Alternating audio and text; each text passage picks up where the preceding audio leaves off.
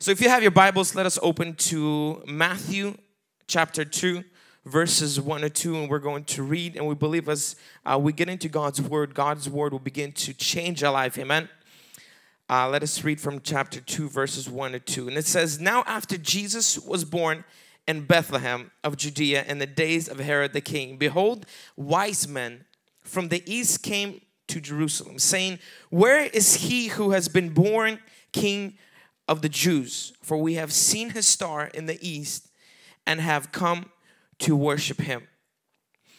This morning we just want to be able to share a few lessons that we hear from the wise men that we can learn and apply into our lives. We believe as the wise men came to worship Jesus to Jerusalem, there's few things from their lives that we can take and apply into our life, that we can see that the birth of Jesus Christ is not just a celebration for us this morning. It's not just something that once a year we come and we get gifts, or some of us we don't get gifts and we're depressed, or for some of them who give gifts, it's not just about the gifts, but there's things and principles that we can learn from the story of the wise that we can apply to our lives, and we believe our lives will be changed. Amen, church?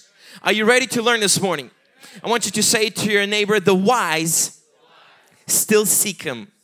Tell it to your neighbor, to your other neighbor, the wise, ask him, are you the wise? Still seek him today. One lesson that we can learn from the story of the wise men, that a relationship was born at Christmas. A new relationship was born from Christmas. We know as the birth of Jesus Christ, we see from that story that there was a relationship that was born. It wasn't a holiday. It wasn't a religion. It was not a thing that we come to celebrate, but a relationship was born at Christ's birth. We have to understand something from the lesson of the wise men, that they went to Jerusalem to worship him, but they also worshiped Jesus outside of Jerusalem. They went to Jerusalem to celebrate his birth, to give him gifts, to give him adoration, to praise him, but also they worshiped Jesus outside of Jerusalem. Because after they gave him the gifts, it says that they went back and they were rejoicing and they were worshiping God. What does that have to apply to our lives? A relationship is born at Christmas because our life is not just a Wednesday service when we come to church. It's not just a Sunday service that we spend our 2 hours in church, but it is a relationship that we maintain with Jesus Christ. It is not that we come and we say, okay, as Mondays belongs to me because the work day, Tuesdays belongs to me, Wednesday to youth service, that is God's. Thursday is my own, Friday I do whatever I want, Saturday I relax, and Sunday is God's. From the story of the wise men, we know that they went to Jerusalem to give him praise and worship him, but also they worshiped him outside of Jerusalem. This speaks to us about a relationship that is forever. This speaks about the Monday through Sunday. It is not our life, but it's the life for Jesus Christ that we live. It is the relationship that we maintain on a daily basis. It's not just it's a Sunday thing. It's not just it's a Wednesday thing, but my whole life is given to Jesus Christ. I spend my whole life in a relationship from the one that has created me. Amen. A relationship was born at Christmas. We have this thing, it's a Sunday sickness. It's a thing that I only give to God what belongs to him on a Sunday. I only give to God what you know, the 10%, a little bit of my, I'll read a little bit so that I don't do bad. I just give God what belongs to him. And we do not understand that our God, Jesus Christ, was born at Christmas. He gave his whole life so you also can give yours to him. He didn't give just a Sunday to us, but he laid down his whole life at Christmas. He was born, the whole life was to be made as a sacrifice for our lives, that we can give our lives as a sacrifice back to him. He proved to us through his birth that I want a relationship with you, and I just do not want just your time, just a little bit of your emotion, just a little bit of your money, but I want your whole life. I want your heart. Christmas is not about just to come to celebrate. It's not about just what we can give to others, but it's a reminder to us that a Savior was born, that He was interested in your whole life, in spending it talking with you, in spending it walking with you, in spending it knowing how you feel, where you are in your low times, where you are in your high times, through the middle of the times, whatever that you are, God is passionately in love with you. God was so passionately in love with you that He was willing to prove to you that I'm going to be born in a stable. I'm going to be born at the lowest part so I can come into the lowest part of your life and give you a hope, give you a new birth, give you a relationship that lasts a lifetime. Amen, church? A relationship was born at Christmas. If you make your relationship with God an occasional thing, your problems will be permanent. If you make your relationship, your love with God, a relationship forever, your problems will become as one of those things, as things that come and go, as things that are just, they spring up and quickly die out. When we make our relationship with God and just a Sunday thing, our problems will be permanent. We were never meant to do life by ourselves. We were never meant to go through life just, oh, I'm given this thing, I'm in control of my life, I'm gonna do what I want, and when there's hard times come, I give it to God. When there's difficult time comes, I give those things to God, because God is the creator of life. And whenever you take the position of God, you begin to fall apart, because you can never handle life by yourself. God is the creator of life, and He wants to take your life and to be able to solve the problems that you're facing. Is it the sickness that you're facing? God wants to be that healer, because He was the one that fashioned you, created you. He's the one that knows every cell in your body, the hair that you have on your head. He wants to be in control of your life. But whenever you take His position, whenever you take the position of God, saying, God, I live my own life, I do what I want, that is when your life becomes permanent in your life. Our relationship with God has to be permanent. It has to be a relationship forever, and then our problems will become occasional. They'll become as one of those things that come and go. Amen, church? Our relationship with God is permanent. God made a promise to us, and He said one thing, that I will never leave you and I'll never forsake you. And that is His promise to us. We read that in the Bible, that God has committed, so He made a promise that, look, whatever you do, whatever you don't do, how low you are, how high you get, that I make a promise that my Spirit shall never leave you.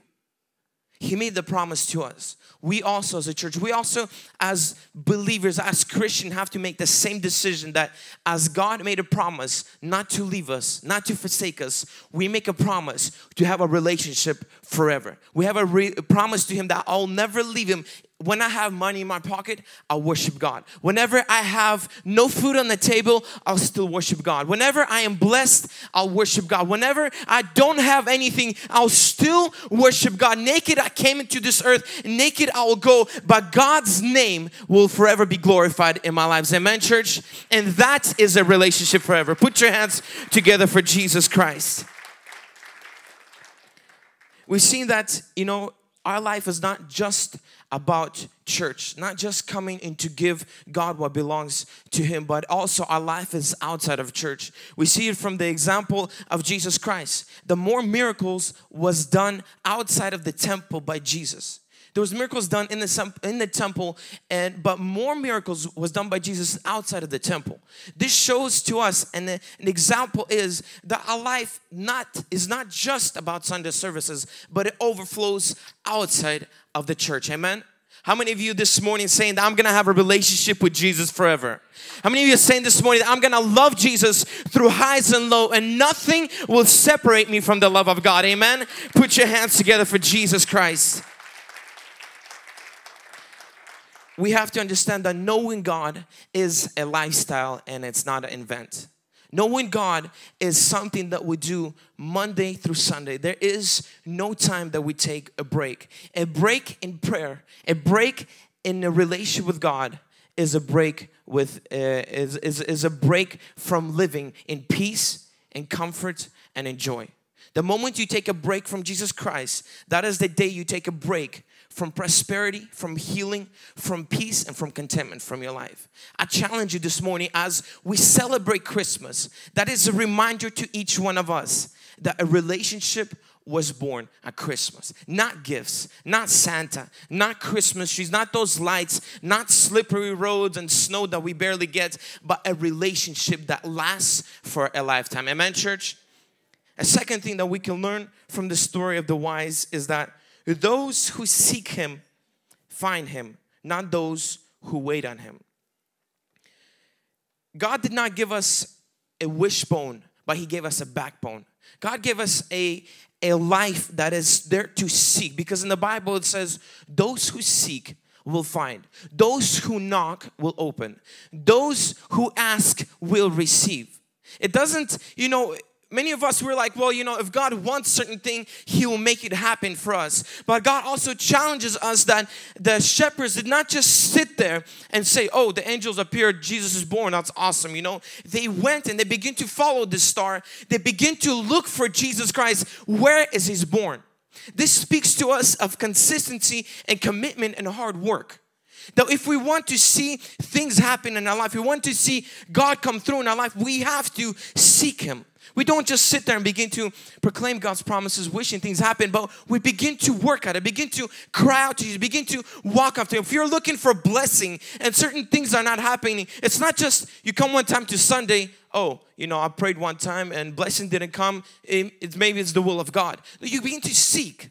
You begin to work hard at it. You begin to ask God. You said in your word that those who seek will find, and you begin to seek God. You begin to pray to God. You begin to ask God, and then God will begin to come through for our lives. Amen? And that's something every time in our home groups, I begin to challenge the guys. I begin to tell them, look, you need to have a relationship with God that is consistent. Not just that you take breaks off. You come to church one time, then you take a whole 2 months off. That you go for 2 weeks and then you nowhere to be found. And those people that in our home groups that I've been talking to, that 6 months straight, that they've been just brand new Christians that gave their life to Jesus, start coming to God, and God starts blessing them. God started healing them. God started giving promotion. They're like, wow, it's so amazing how God can do certain things. And I tell them, it's the seeking God that brings fruit. It's not just your one-time attendance to church just to check off, so Pastor Vlad doesn't bother me. So my home group leaders, hey, where are you Wednesday night? How come you're not showing up? God is genuinely interested in every area of your life. Is it sickness that you're talking about? Is it the problems in your family? Is it there's a divorce that is threatening your marriage? God is genuinely interested to take you out of your darkness and bring a hope to you. And bring a joy and a peace and contentment that surpasses all understanding for your life, because He wants to remind you that I am not just interested in your attendance to church. I was born in the lowest part of my life because I want to be able to come to the lowest part of your life and pick you up and to have you seated in the high places with God.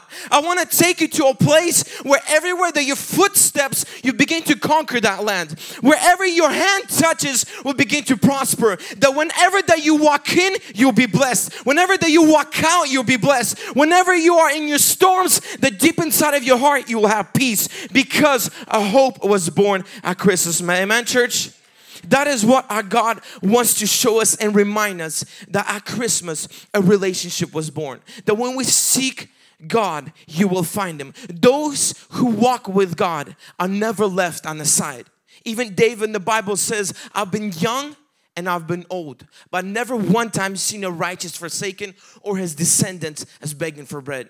Many times I hear this thing, oh, I have school, I can't give my life to God.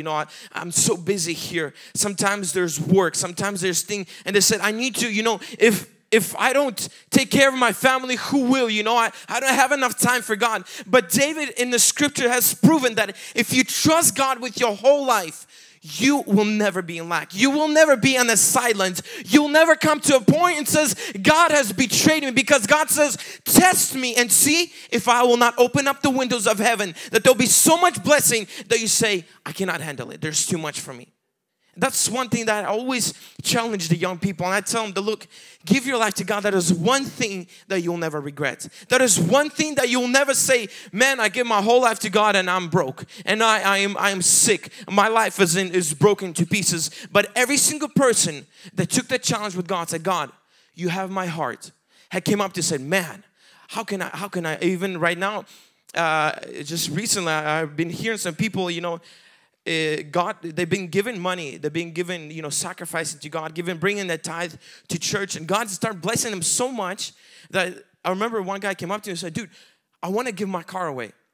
And I'm like, it took me like 8 to 10 years to come to a point where I can give my car. And you just came to church. God started blessing you and you're ready to give a car. I'm like, this is unheard of. Where do you hear young people, single people, who are not even married yet, already want to give the cars away because God has blessed them so much? That shows to you that when you give your full life to Jesus, when you have that relationship with Jesus Christ, God will never leave you on the side of the road. God will never leave you to a point where you're in lack, when the point where you don't have enough and you're like, God, what happened? But you'll always be a place of overflow. You'll always be a place of health. You'll always be a place in abundance in Jesus' name. Amen, church? But there's another side to this. There's another side to this. Many times we come to church, we receive our blessing, and then we begin to leave God after receive that blessing. So there's two sides of the story to this coin, that those who are looking for God come to God, but those sometimes when they receive God, they begin to fade away. And this is a reminder that a relationship was born, a relationship not for a part-time, but a relationship forever. Sometimes people God starts blessing them, give them a job, and you nowhere see them in church. And it's like, man, or sometimes somebody gets a large sum of gift from somebody from the church, and then that was the last time you ever seen them. And that is just to challenge you that don't be after the blessing, but be after the giver of blessings. Amen. Be after the one that holds your life, the one that holds the heartbeat in your hand, the one that fashioned you, the one that created you. Amen, church? How many of you people here this morning are reminded that a hope was born at Christmas? Amen. Put your hands together for Jesus. A third thing that we're reminded from the story of the wise men is that you can't find Jesus without following the star. You cannot find Jesus without following the star. The star that you follow will determine the place that you will end up. With the star that you follow will determine the place that you will end up. This is a reminder to us is God's word is the standard for our lives.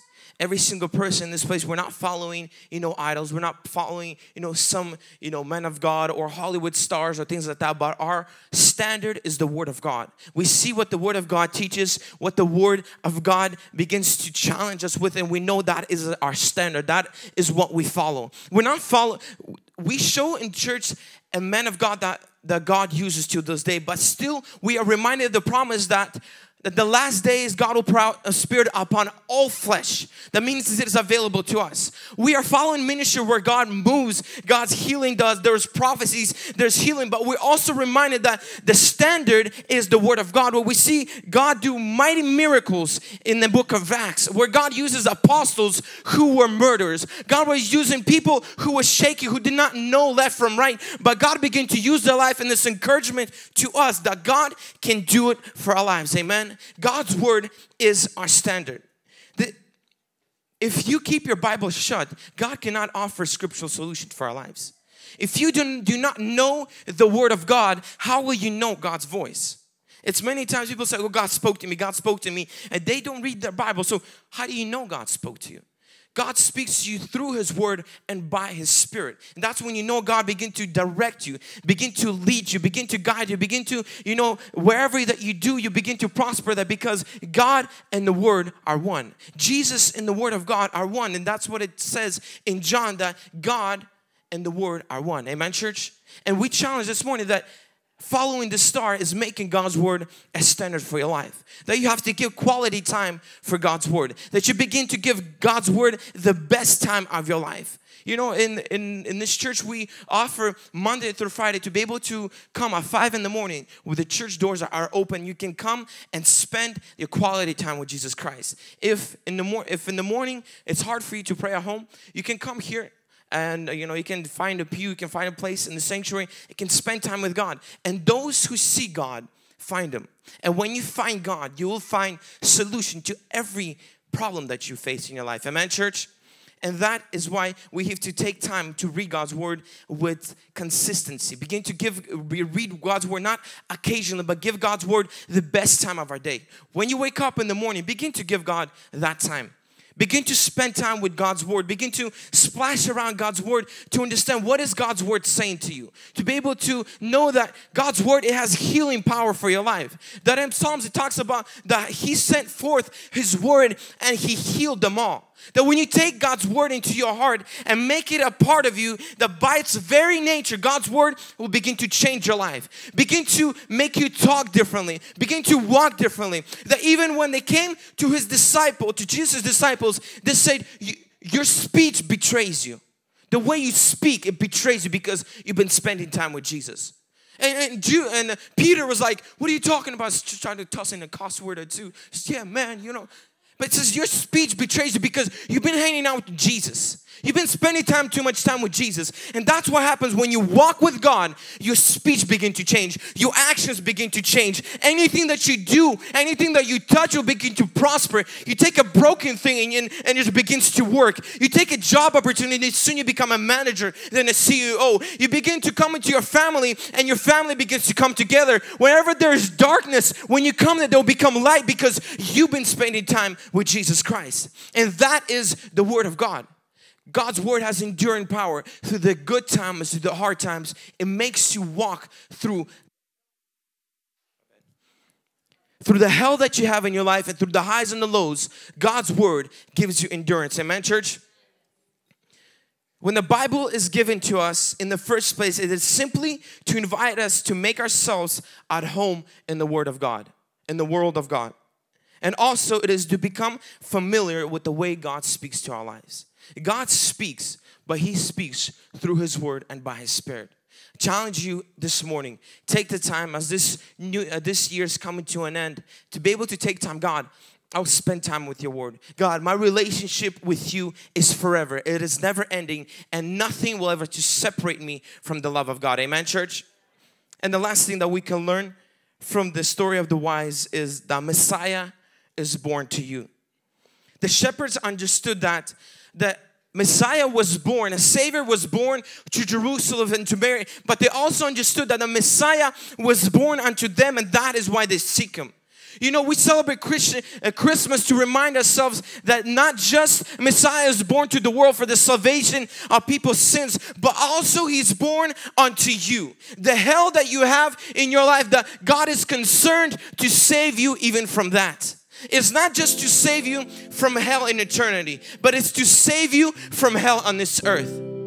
What is hell on this earth? Sickness is hell to your body. Divorce is hell to your marriage.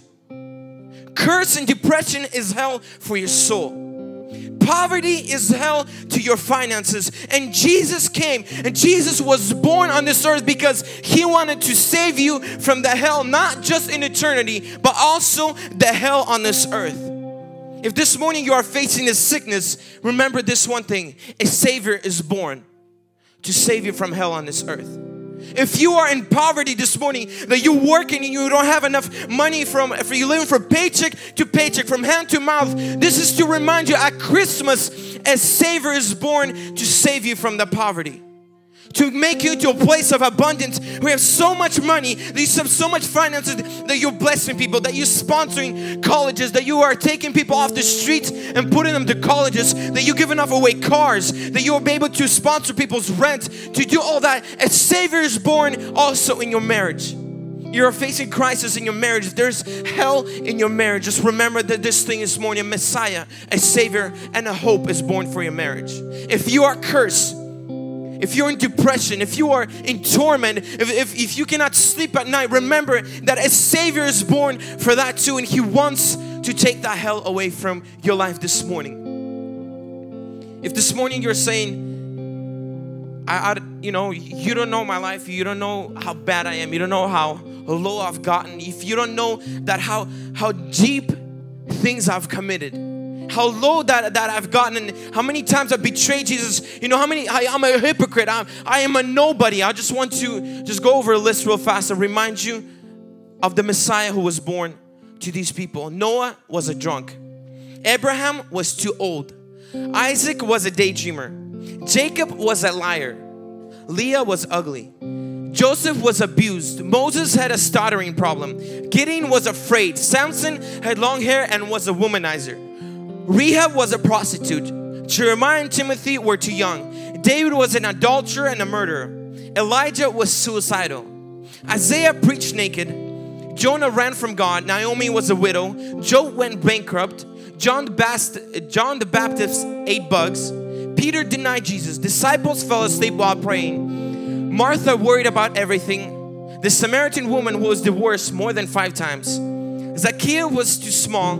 Paul was too religious.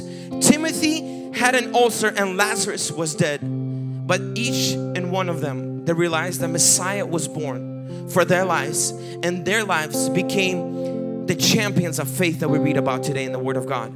Their lives became heroes of faith that we stand upon and know that the wise men still seek Him today. They know that Messiah and a Savior was born. Amen, church? And this is why we celebrate Christmas, because a hope was born. Amen.